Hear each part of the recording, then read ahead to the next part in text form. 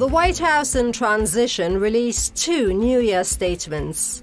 While outgoing President Trump reflected on what he called his historic victories, President-elect Biden looked to the future with plans for improvements such as distributing COVID vaccines more quickly.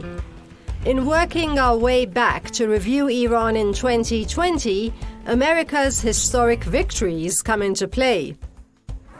Trump's accomplishments included frequently ignoring the severity of the pandemic and at times even ignoring the science behind virus transmission. Earlier in 2020, he presented Iran with a New Year gift, the lifeless body of its anti-Daesh general Soleimani. Soleimani was assassinated on the 3rd of January by a US drone strike in Baghdad. And later in the year, towards the year end, Fakhrizadeh, an Iranian nuclear scientist, was assassinated.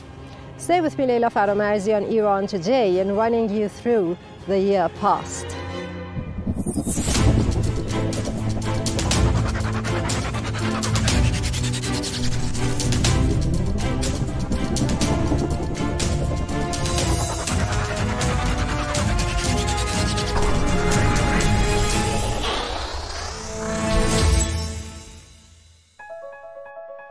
In between assassinations, Iran grappled and is still grappling with the coronavirus like the rest of the world.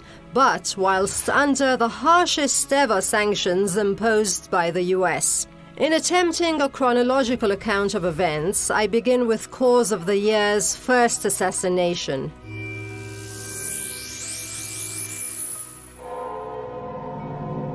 Dr. Marandi is going to be accompanying us on this show, and you'll be seeing some of our show guests from past in reviewing 2020.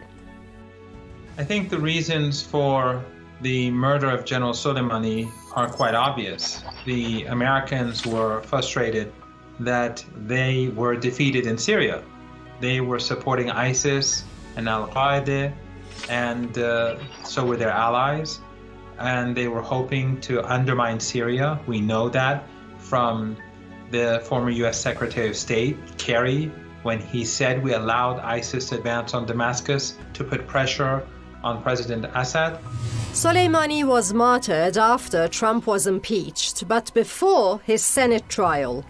So it was partly a distraction from White House insufficiency and offense. Trump simply mulled over the decision over a round of golf, according to Bob Woodward, the journalist who authored Rage, a book on President Trump. Soleimani was plotting imminent and sinister attacks on American diplomats and military personnel, but we caught him in the act and terminated him. This was at a 9th January news conference, a day after the Iranian reaction to the assassination. But how realistic was Trump's explanation?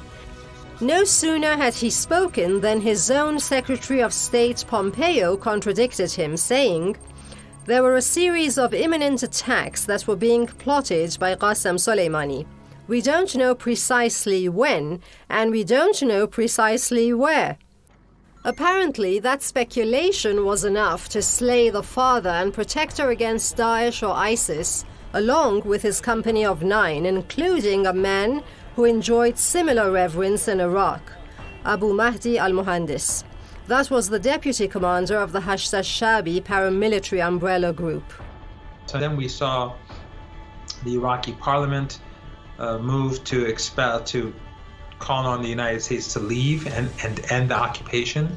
And we saw the millions of people in Baghdad go to the streets demanding for the end of the US occupation. And during the anniversary of the assassination of General Soleimani and Abu Mahdi al-Muhandis, again we saw huge crowds in Baghdad on the night of the terror attack as well as during the following day.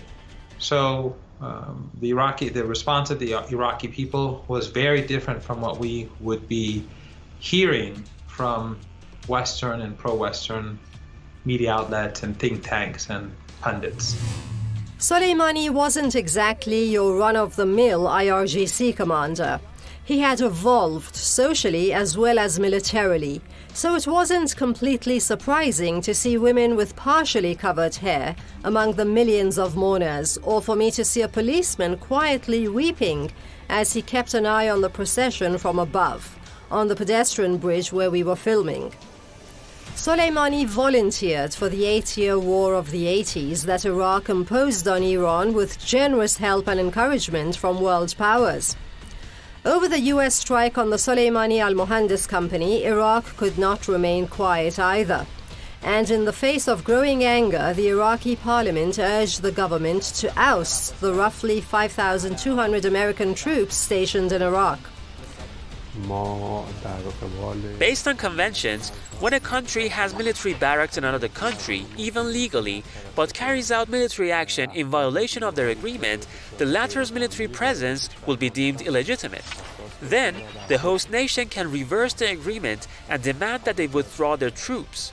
The U.S. assassination of General Qasem Soleimani in Iraq violated international conventions as well as bilateral agreements. What the U.S. did amounted to human rights violation.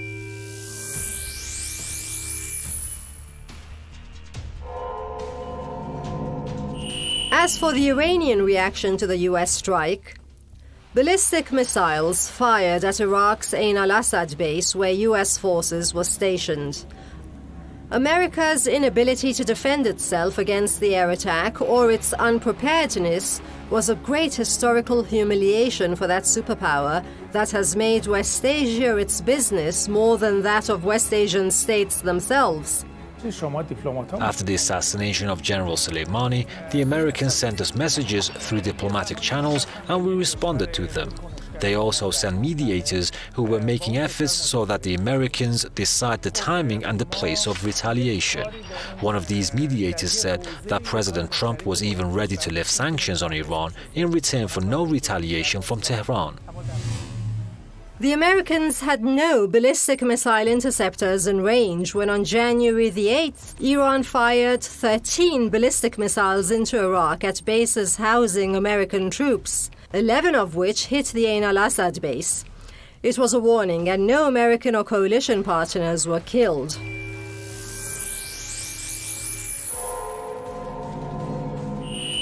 On the same day, that's January the 8th, a Ukrainian passenger jet was shot down shortly after takeoff from Imam Khomeini Airport of Tehran. All 176 people on board flight PS 752 lost their lives. It must have been a natural consequence of expecting a US reaction to the Ain al-Assad retaliation.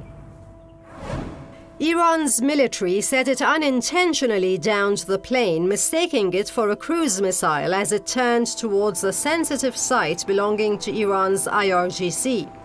Ukraine International Airlines denied the plane veered from its expected course before the crash and said officials should have closed the airport. Canada's Foreign Minister Champagne actually alleged he did not believe that the downing of the plane could be blamed on human error, whereas Iran implied there could have been no cover-up as Canada's representatives had visited the site of the crash and had participated in the reading of the plane's black box in Paris. The argument for Iran is pretty straightforward. The downing of the plane was just hours after Iran's retaliation to the Soleimani assassination, so Iran was expecting a possible reaction by the US. Well, the downing of the passenger plane was tragic, but I think it's very clear for any sane person and any fair-minded person that the real culprit is the United States. We have to remember that Trump threatened to destroy Iran. He threatened even to destroy Iran's cultural sites. So when the Iranians retaliated for the assassination of General Soleimani in Baghdad and they fired missiles at the occupation base in Iraq, where the American forces were based, the Al-Assad base, the Iranians were expecting an American counterstrike, and the officer who shot down the plane, he made a very, very tragic mistake and a very horrific mistake. But there is no doubt that if it wasn't for the American murder of General Soleimani, if it wasn't for the constant threats to destroy Iran by Trump, that this would never have happened.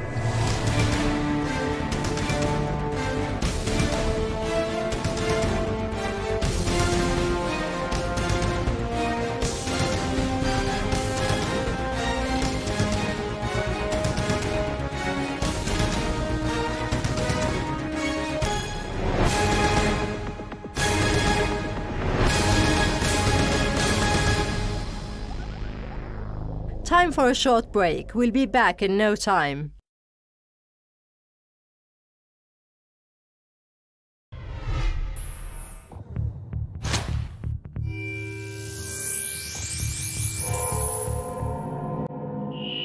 Iran is determined to neutralize US hostility. Well, its parliament, for one, is.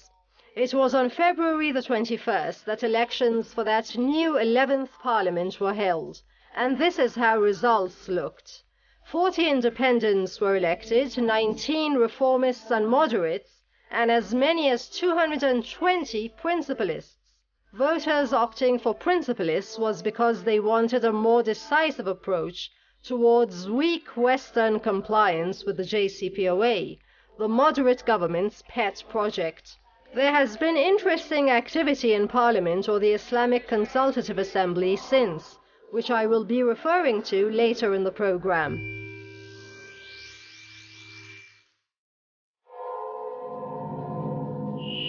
Blocking the transfer of medicine, or the means to pay for it, that's oil money, or to transfer it. Sanctions through and through. No, actually, you can call it genocide on the sly. Here's who's the culprit and who cares with Corona on the loose. Blocks on medicine and or banking, so that Iran can't pay for drugs, raw materials and medical equipment. Culpability begins with the US, but the strain has carried on in Iran. This in spite of the fact that the United Nations Human Rights Commissioner called for the urgent re-evaluation of sanctions against countries grappling with the global pandemic. Coronavirus disease, or COVID-19, was first reported from Wuhan in China on December the 31st, 2019. Iran confirmed its first cases on February the 19th, 2020. Those were 2 positive cases in Qom city. The disease spread rapidly to adjacent provinces and shortly thereafter to all 31 provinces. The Ministry of Health took action by seeing to the formation of the National Committee to Combat Corona. Iran was not alone in its suffering. West Asian economies contracted by an average of around 5% because lockdowns slowed down domestic economic activity and limited global demand. Pandemic-sensitive sectors such as tourism particularly suffered, as did oil prices. And unemployment and poverty that prevailed before 2020 worsened and is foreseen to worsen further in 2021. Most regional governments worked hard to manage the crisis, but carnage was unavoidable given limited fiscal space. Now, Iran has had US sanctions, be they legal or not, to deal with on top of the pandemic. The country has grown resilient to sanctions that have been ongoing throughout its 40-plus year life of the revolution. But with a maximum pressure campaign, it's surviving by gasping for air. Let me describe the situation of some countries around Iran these days. Most of them don't have any equipment or device for detecting this virus. And unfortunately, I should say, many of these countries don't even have a healthcare system. They can't even specify the number of infected people. For example, the healthcare system in Pakistan and Iraq are much inferior to that of Iran. In Iran, there are many labs which try to test this virus and other viruses, and our healthcare system is able to check this virus and give report to the World Health Organization every day.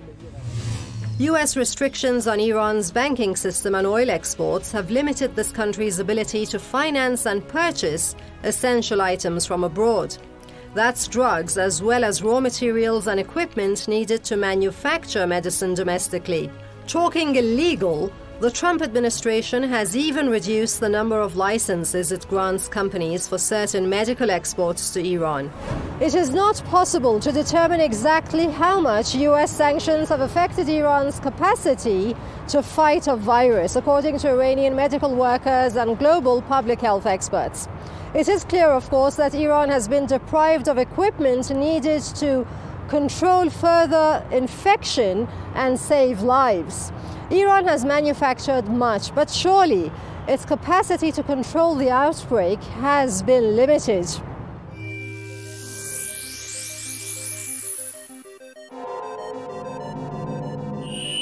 The US pulled out of the JCPOA, the Joint Comprehensive Plan of Action or Iran nuclear deal, in 2018. The deal that was supposed to lift sanctions off Iran in return for Iran limiting its peaceful nuclear program. Yet in 2020, America attempted a resolution to indefinitely extend the UN arms embargo on Iran. That would mean tampering with a provision of the JCPOA, which the US no longer had any business with. But for all its maximum pressure campaign against Iran, the US for once found itself receiving minimal support. The occasion was marked in mid-August as the UN Security Council resoundingly defeated the resolution, leaving Trump's America with support only from the Dominican Republic. In the 75 years of United Nations history, America has never been so isolated. The then Iranian Foreign Ministry spokesman Mousavi tweeted, Despite all the pressure applied on Iran, it maintained its regional policy vis-à-vis its Middle East and Anatolian neighbors with which it has normal ties. Owing to deep-seated ties with neighbors, the country was spared serious economic harm, and the economic collapse the US hoped to happen by 2019 did not happen. What is clear is that the Americans have failed in their pressure campaign to bring Iran to its knees. JCPOA signatory China said, should the US insist, regardless of international opinion, it is doomed to fail like today. Unilateralism receives no support and bullying will fail. Germany, however, ended 2020 by saying outright it did not trust Iran. Now, what might that mean for the JCPOA and Iran's compliance with the deal? Its compliance in limiting nuclear activity, that is. No one in Iran cares for what anything the Germans have to say. What is important for Iran is the nuclear deal. If the Germans and Western countries want Iran to implement their side of the bargain, then they have to implement their side of the bargain. This is not an act of friendship. This is not a marriage. This is a deal. This is a deal that was negotiated over years. Both sides gave and both sides took.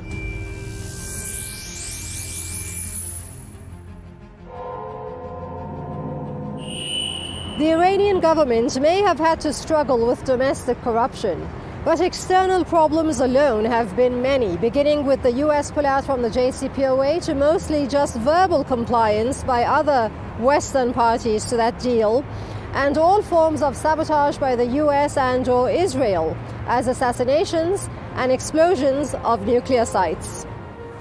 Principlist parliamentarians submitted separate plans to Ghalibaf to withdraw from the JCPOA an additional protocol to the NPT, Nuclear Proliferation Treaty, that is, if it comes to it. Their resolve was intensified by the Natanz explosion and Fakhrizadeh assassination. Here's where I slip with the chronological. The explosion at Natanz uranium enrichment site was a major highlight of the year past. It was the result of sabotage and a tragedy. It caused major damage that would slow down the development of advanced uranium enrichment centrifuges. Natanz, much of which is underground, is one of several Iranian facilities monitored by the IAEA, the UN nuclear watchdog, which certified 15 times that Iran was in full compliance with the nuclear deal. That's still before Iran was pushed into mincing away from its commitments, however reversibly so.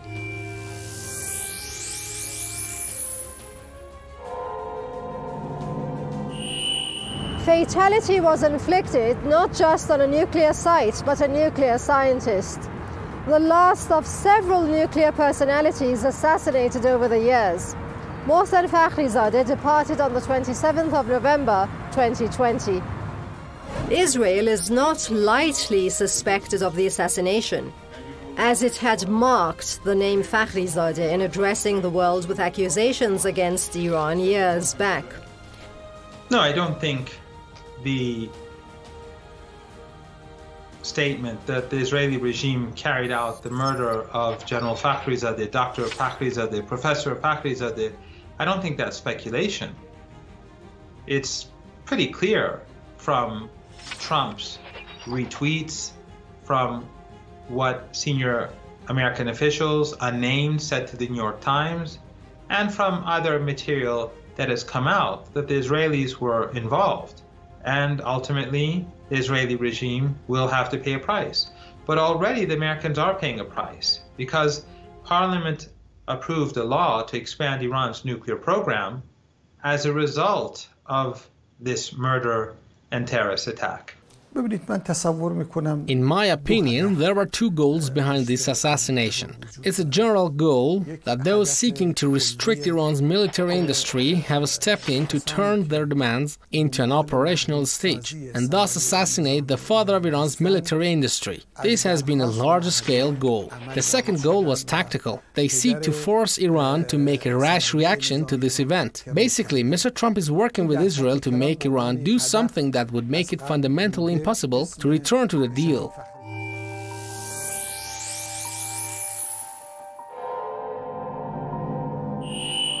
With all that's come to pass, non- or weak compliance with the JCPOA by Western parties to that deal, assassinations and sabotage, Parliament decided to put an end to a one-way game.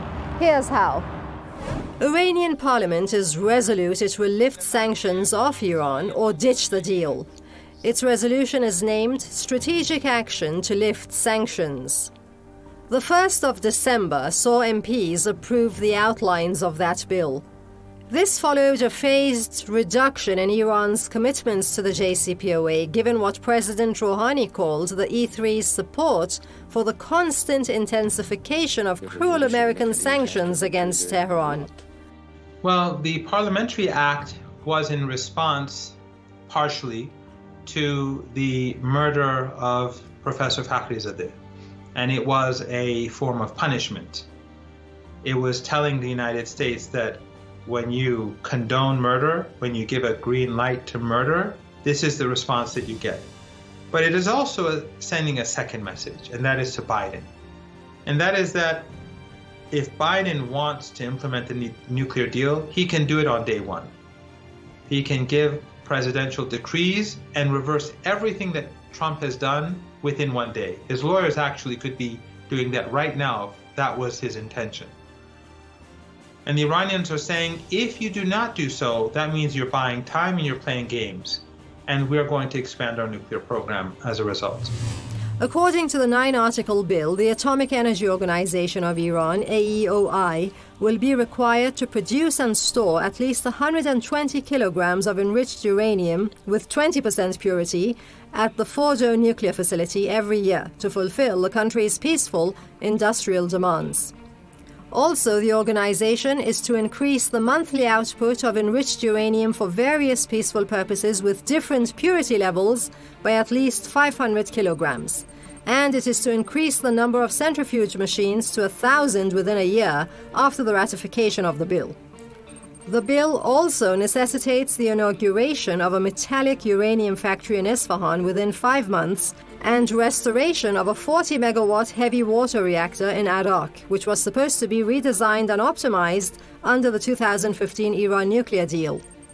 The bill requires the government to prevent any foreign access and monitoring beyond the additional protocol and to suspend the voluntary implementation of the additional protocol to the Nuclear Non-Proliferation Treaty, NPT, 3 months after the ratification of it. Once again, that is if the parties to the nuclear deal between Iran and world powers fail to uphold their obligations under the deal. واقعیت همینه که آثار The fact is that the impacts of the US withdrawal from the JCPOA and the intensification of sanctions on the Iranian society are quite obvious. We no longer accept negotiating on anything other than the nuclear issue. It's very natural. The other side is not trustworthy and has always been so. That's all we've got on 2020 today. Thanks for watching. We will be back to cover events in the new year each week at the same time, so do tune in. We look forward to seeing you in 2021. Happy New Year.